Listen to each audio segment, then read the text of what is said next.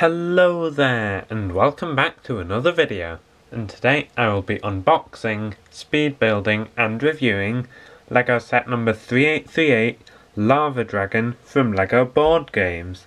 Now this set has 131 pieces and that comes with 0 minifigures but 4 micro figures. So let's just jump straight into it. So of course on the front of the box there is a picture of the actual board game itself, and there's this nice picture of 2 minifigures playing the board game, and you can see that the yellow micro figure is on top of the dragon, and there's the nice Lava Dragon logo up there and the board game's logo at the bottom. Over on the back of the box, as well as having some more pictures of the actual build, including some of the features it has some flavour text about the board game and a 1:1 scale of the die. So let's just get straight into it.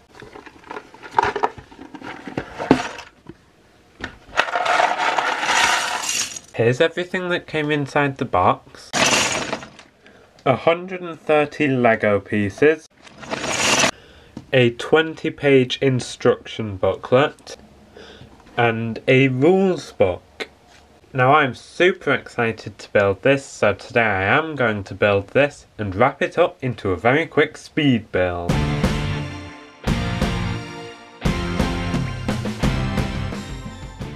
So here is the completed build. Build time today was about 9 minutes, and let's just jump straight in. So in this set you get a micro figure in yellow, white, red and blue for the 4 different players.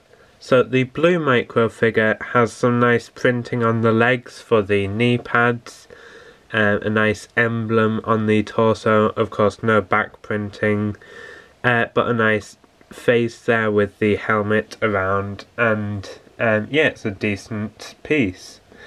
The yellow one has similar details with the knee pads there, an emblem on the torso, and this time a much more covered helmet, which is nice. The white one again has knee pads, this time a red lion as the emblem, and again an open helmet. And finally red, who again has these knee pads, a yellow and blue shield for the emblem, and again a nice open helmet. So yeah, these are some nice micro figures.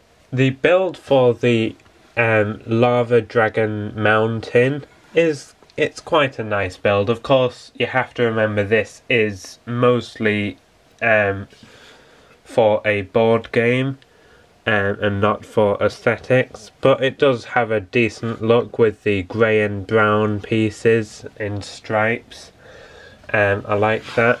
There's these nice orange cone shaped pieces to represent lava.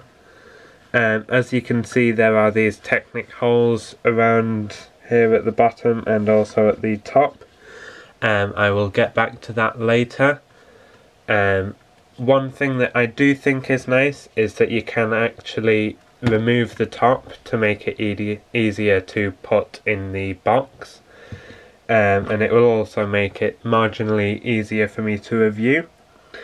So again, the top has the grey and brown stripes and the orange cone, and then at the very top it has these 4 turret-like pieces around this lava cylinder with the 4 lava cones on top, and there is a big pole sticking up to a dragon. The dragon is a pretty nice build. You can see there's a clip piece for the mouth, clips holding the wings on so you can flap them up and down.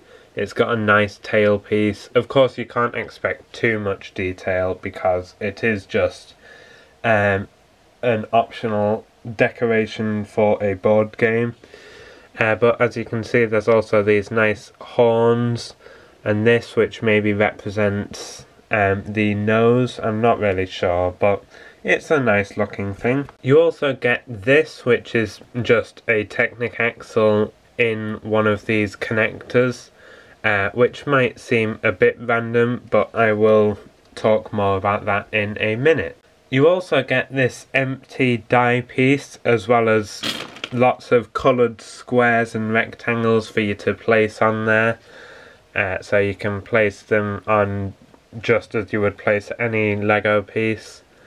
It's very simple to do that, and I will explain more about why you do that in a minute. So to set up the Lava Dragon game, you simply get the die, and you get the 1x2 orange tile and place it on any face, and the 1x2 brown tile and place it on any other face, and you are now ready to play. Starting with the youngest player, each player takes one of the micro figures, places it on the mountain, and also takes the 9 1x1 tiles corresponding with their chosen colour, and this goes round in a circle until all of the players have colours, or all of the colours have been taken. Then the youngest player rolls the die, and then they take one of their pieces and place it on the die, if there is space of course, and then you count up the number of each colour on the die, and then that player can move that many spaces. So for example here, only the yellow player moves and they can move one space. But for example, if the die looked something more like this, then yellow would get to move 2 spaces, white would get to move 1 space, and blue would get to move 1 space as well. When moving, you can only move your character to a space on the same height, a space 1 height higher, or 1 height lower, and you can't move into a space with a lava, of course. If a player rolls the brown tile, then they can move their piece to an adjacent space at any height. If a player rolls the orange tile, then they have 2 choices. They can either move any of the lava cylinders to any space on the board to block another player off, or they can take this, which I told you about earlier, and place it in any of the Technic holes to knock a player off. For example, if I were to place it in this hole, it would knock the white player off, and they would have to start from the beginning. And of course this is a much bigger consequence if you are, for example, away up here.